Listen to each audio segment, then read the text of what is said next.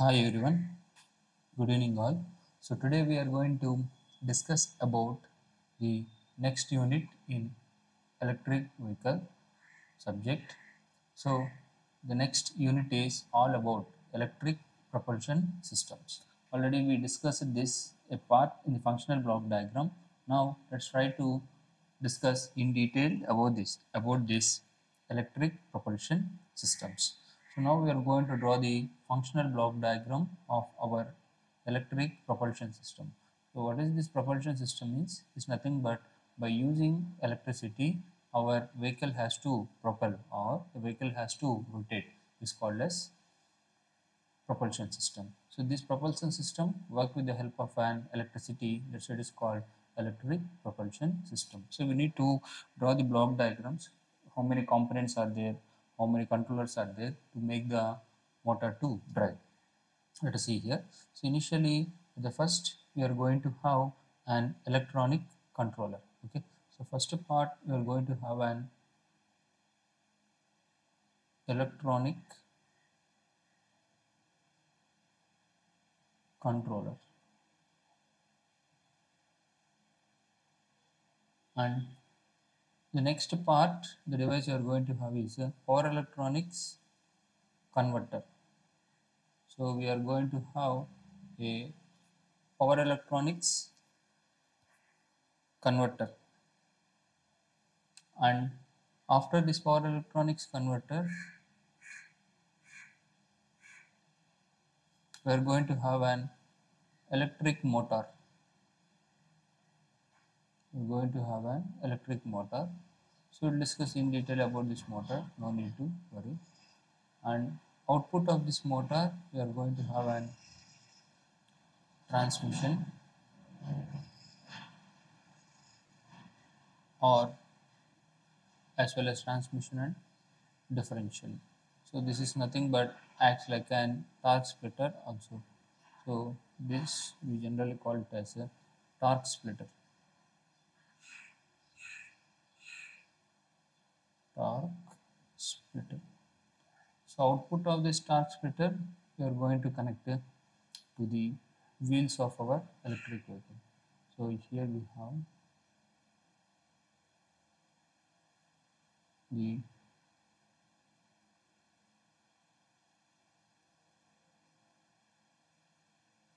wheels of the electric vehicle. So this is the front wheel. So now let's try to connect. So we have an signal flow from here, control signal, and the control signal between power electronics to here also flows, and this is like electrical signal, and from here it goes to the torque. And now let us try to see how this works. So this electronic also requires some software components as well as hardware components. Okay, so this electronic also requires some software components as well as some hardware components. Let's try to check it. So this electronic controller, so this are having an inputs. Okay, so what are the inputs it is going to have? Okay, so we are going to have the input is first input is accelerator.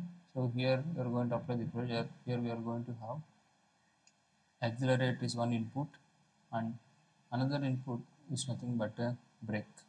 So based upon how you accelerate, the electric vehicle will propel, and we have the brake. Okay, so as based upon these two inputs, the electronic controller will operate. It generates required. This electronic control will give the output by using the sensors. I mean, by directly connected to the brake as well as accelerometer through sensors, and it will give the required voltage and current to the power electronic converter. And this power electronic converter is connected to an battery. Actually, here this is connected to an power electronic converter. So this is connected to a battery. So here we have a battery connected, and this battery will, for example, here we have the DC in the battery, and here if we are using an AC motor, this power electronic converter will act like an inverter. Okay, it depends upon the situation. So when you have this kind of configuration, now let us try to understand what are the different devices and topology used. Okay, and output of this inverter we have AC, and by using an induction motor, three-phase type, we are going to connect to an torque splitter, and the torque purpose of the torque splitter is to split the torque, and the resultant torque will be available across our front wheels, which is nothing but wheel 1 and wheel 2. Now, so here to have, we need to understand about what are different softwares we use under electronic controller. First one is I mean variable voltage and variable frequency. So we have to adjust the variable voltage and variable frequency by, because phi is equal to U by F. So first software control is a variable voltage and variable frequency.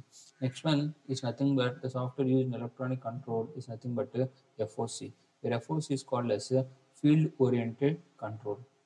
So FOC is field oriented control. So when I start this motors, we'll discuss about what is the importance of field oriented control.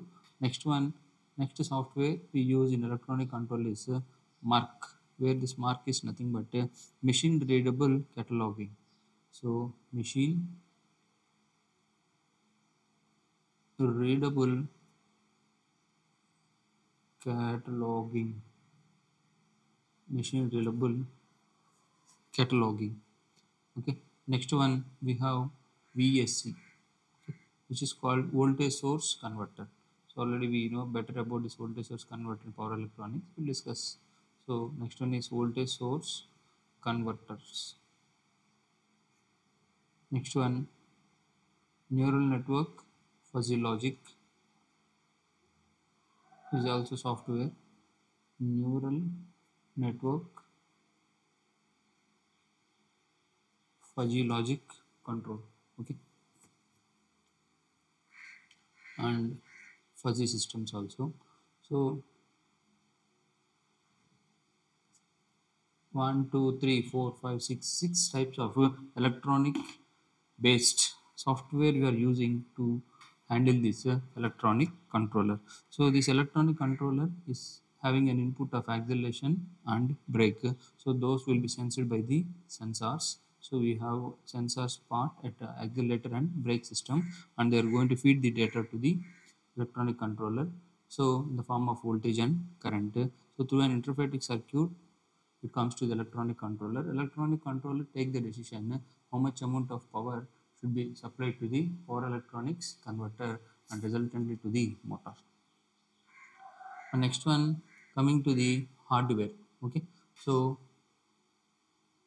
what are the hardware are used in our electronic controller? So generally this is like an electronic controller where the software we are going to flash with the help of a software. So the hardware we are using here is we use microprocessors, and with memory of the microprocessor if we use, then it is called as a microcontroller, or we can use a digital signal processing controllers, or we may use next one as transmitters. Okay, so these are all purely an electronic transmitters, and so we use these four components as an hardware for electronic controller. Okay, so this electronic control consists of some interface circuits, processors and sensors to perform all the things, and resultant voltage and current whatever is applied to the acceleration brake will be given to the power electronics converter. So now coming to the what are the components in power electronics converter. Okay, so components used in power electronics converter. So this is like knowing the things better. Okay, so in power electronics converter we use So here we need to perform inverter action, or sometimes in the reverse of regenerating mode, we need to act this converter as an rectifier. So what are the devices we generally use in power electronics to perform inverting action as well as rectification action? So first one is IGBT, bipolar. We are going to use IGBTs, MOSFETs, BJTs. Okay, the first one is IGBT. So second one is integrated integrate bipolar transistor. Next one is MOSFET. Okay, metal oxide semiconductor field effect transistor. And GTOs, gate turn off thyristors. And the next one we use is MCTs, and next one we use is BJTs, basically bipolar junction transistor.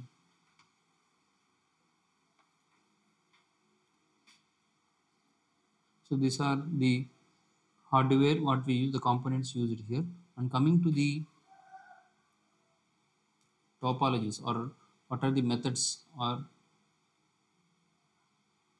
topologies, or we call the way how you configure this or how you place the electronic components is called topology. The systematic placement of electronic components is called as a topology.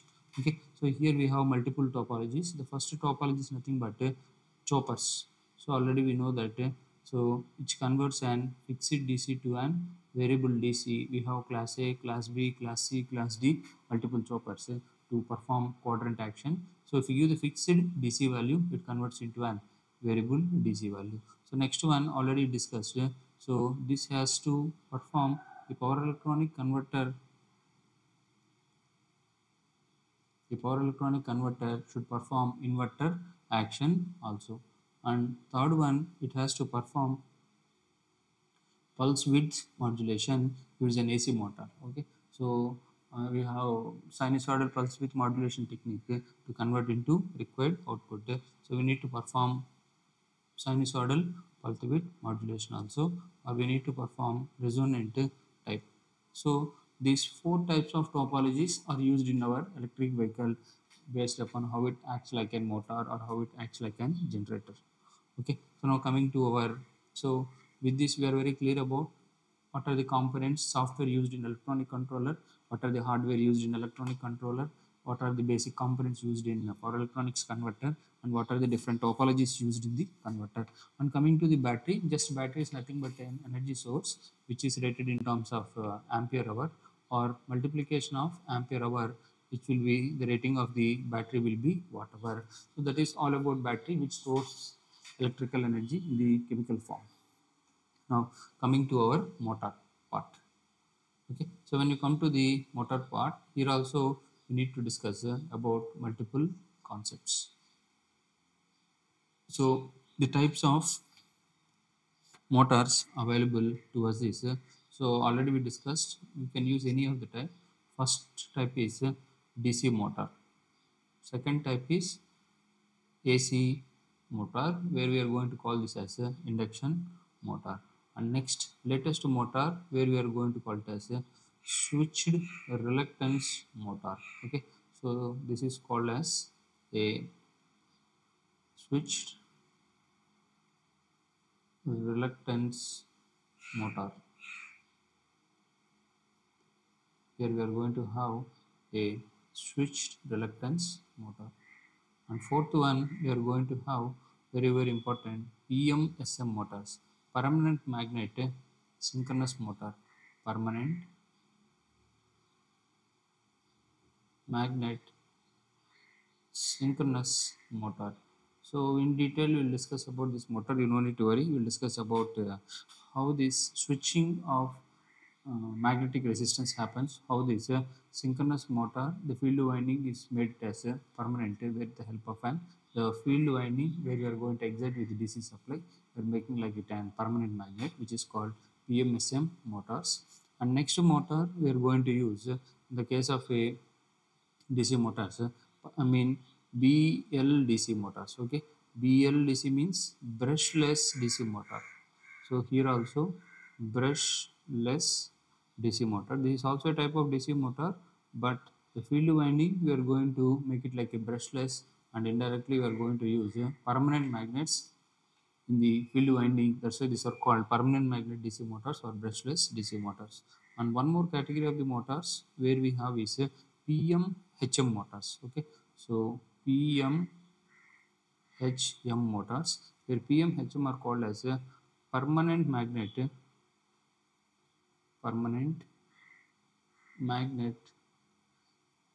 hysteresis hysteresis motors.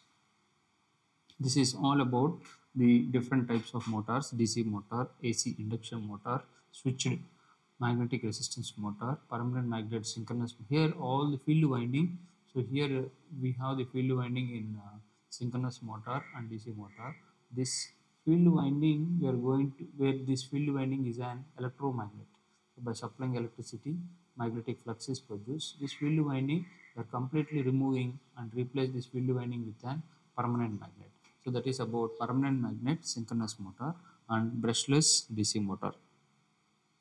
And coming to the types of software we use to run these electric motors is also very much important. Okay, so in these electric motors we use different softwares to rotate. Okay, let us try to see them in detail. So here we are going to use the softwares or to design these motors. We use CAD, computer aided design. Okay, so to design these motors we use computer aided means helped design. Okay, so we are going to design this structure of the motor with the help of a computer. So that's why these types of techniques are called computer helped design or computer aided design. And next we are going to have finite element method. The second way of designing the motors is FED, FEM. Okay, so where this is called finite element method. So this is also a way of designing an motor. Third one is nothing but thermal. So this is also an thermal is one kind of software. And next one is nothing but graphics. So these are different types of software we use to design all our motors for the requirement of propelling. So this is how we are selecting the motors at different ends. So you can have a rough view of all about these controllers. So here we are going to discuss about software used, hardware used, as well as the topology used in the power electronics converters and the configuration. So what are the different devices used, what are the different configurations used, and we have been understood about what are the different types of motors used and what are the different types of software used to design this motor. So now we want to select the proper choice of an electric propulsion system for an electric vehicle or hybrid electric vehicle. So what are the needs of an hybrid electric vehicle? So the choice of an electric vehicle, it depends upon number of factors. So first factor, so selection of or choice of an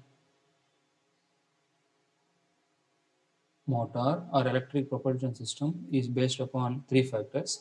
First factor is a driver expectation. So actually what driver needs or what the driver is expectation. So first one feature is driver expectation. This is the first factor which decides the selection of motor.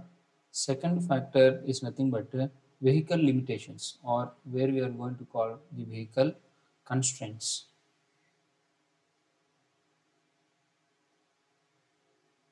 Constraint is generally we call it as vehicle limitation. So there are some limitations to the vehicle. We cannot design the required motor, or we cannot use dangerous speed. So we have some vehicle limitations, and this one more factor where this factor is called energy source. This energy source is nothing but there is a limitation to this energy source, this energy source is nothing but our battery. Now, based upon these three factors, we have to select the motor. So coming to the first one, what is this driver expectation? Okay, so the proper choice of an motor selection depends upon the factor of driver actually requires, what the vehicle constraints, the two-wheeler or four-wheeler, and what kind of battery we have to use. Coming to the driver expectation includes, so what I mean the owner, what actually the owner requires. So driver or the owner requires, what is the acceleration of the vehicle. So acceleration is nothing but how much speed or acceleration the vehicle can propel. So where this is called acceleration or speed. Okay. So second one, the maximum speed the electric vehicle can be driven. So which is nothing but so the maximum speed it can be driven is 250 kilometers per hour. Next one is gradability. Okay, so when you are traveling and got road from Tirumala to Tirupati, you need to overcome this grade angle of 15 degrees. So in the hill climbing expectation, this will decide what kind of motor we need to use.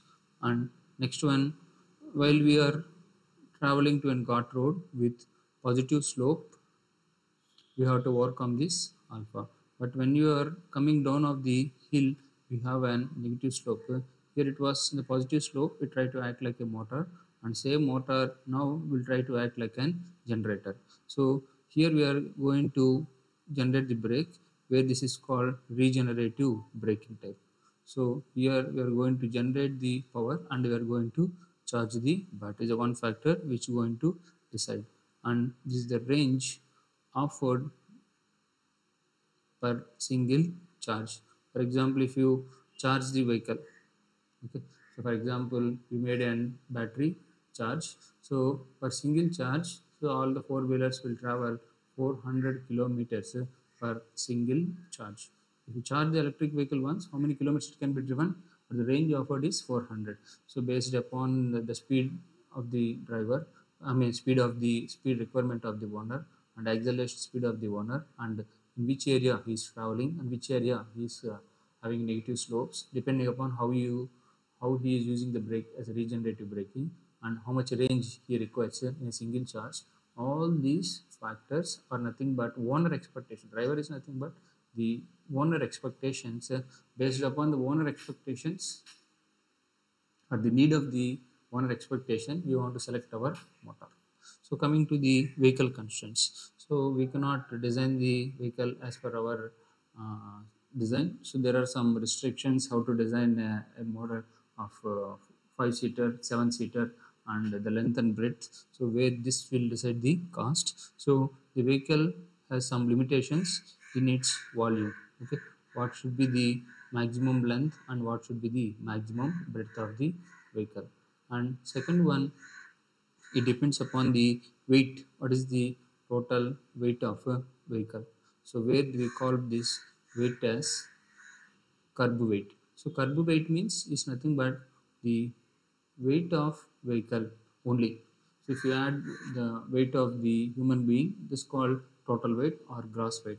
This is called curb weight or weight of the vehicle, and the type of vehicle we are using. So the vehicle means it may be an completely electric vehicle or it may be an hybrid electric vehicle. Next one, payload. Already discussed payload. So what is the load that should be carried by the vehicle? That's nothing but vehicle weight, I mean the weight of the EV plus passenger weight. So the weight of the passengers with vehicle weight is called payload. So based upon vehicle, we cannot design as per our own. We have some limitation based upon the motor availability. So the volume of the vehicle, the weight of the vehicle, which is called curb weight. So the vehicle type, it is an electric vehicle or hybrid electric vehicle. It depends on the weight, the payload. So payload is nothing but how many passengers it has to carry and how much, what is the weight. So based on these vehicle constraints, we want to select our motor. So next selection of a motor depends upon one more, which is nothing but the type of energy source you are using in your electric vehicle.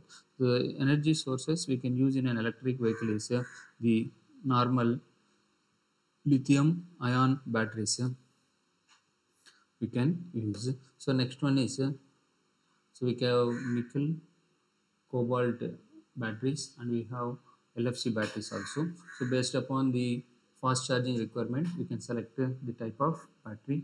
So we can select two types of batteries where we have two types of batteries are available for us in the market.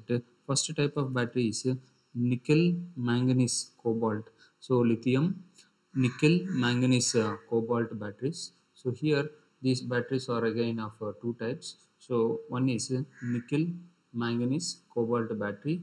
Next one is LFB lithium ferrous phosphate batteries. So now the trending which should not catch, which the electric vehicle should not catch the fire. That's why we are using lithium ferrous phosphate batteries. So that is about the energy source, and you can use directly batteries or we can use a fuel cell.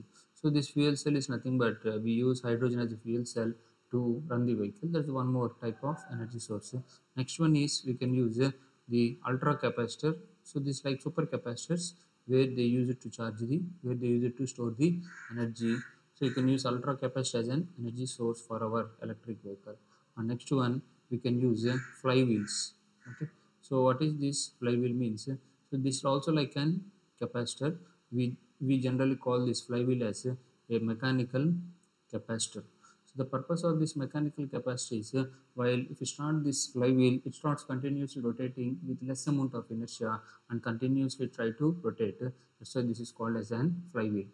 The next energy source is a hybrid source. You can combine all these one or two energy source where this is called hybridization of sources. So energy sources are battery, NMC batteries and LFP battery. So the batteries which cannot catch fire is a lithium ferrous phosphate battery. So it is recommended to use which has fast charging capabilities. So we have been done a video on the different types of NMC batteries and LFP batteries. You can see in the cart.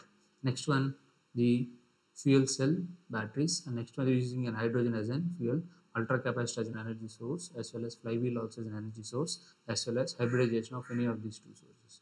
So based upon these three factors, driver, what the owner require, what kind of structure the vehicle constraints, and this called constraint means limitation. By using these limitations only how to design.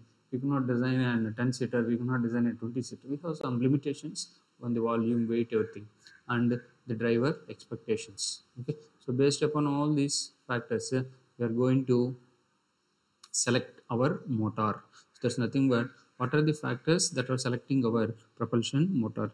So this is all about the functional block diagram. So this called all blocks are there. That's why it is called block diagram, and all these block diagrams are interconnected. That's why it is called the functionality of this block diagram of an electric propulsion system. That electric propulsion system is nothing but the motor. Hope I have been given the sufficient knowledge to understand this propulsion system with block diagram and what are the how you select an electric propulsion system or what are the factors influencing the selection of electric propulsion system with respect to driver expectation, with respect to vehicle limitation, with respect to the battery source. If you feel the content you are able to understand, please give one valuable like, please share with your friends and give your valuable comments in the comment section. If you have any doubt, I will answer there, and please subscribe the channel and please encourage these sort of channels to grow. Please share with your friends and ask them to subscribe, which will help us like a boost for us to do more useful videos to the public as well as to the students under electrical engineering who are studying the subject of electric vehicle. So please give the valuable suggestions and comments to development of this free channels to the students as well as the public.